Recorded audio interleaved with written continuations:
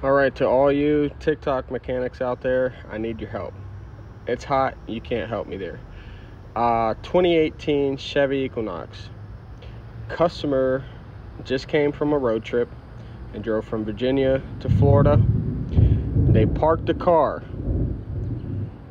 A couple hours later, they came, went to go drive it. The brake pedal stiff as a rock. Stiff as a rock. I went, checked it out. It had a lien code P0171. We checked vacuum. It had no vacuum at the pump. You know, on these 1.5 motors, the vacuum pump is driven by the exhaust camshaft. We replaced the vacuum pump with the AC Delco part. Okay, now we have vacuum, but even with the new vacuum pump, booster hard as a rock.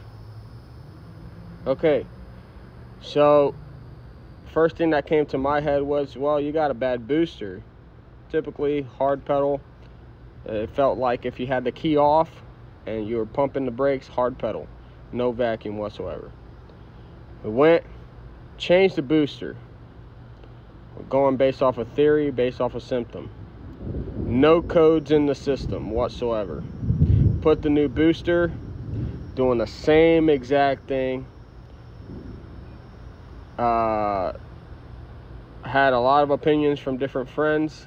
I need to see what you're thinking. Send me a comment, write something, give me a video on the comments of your opinion. I'm in a loss.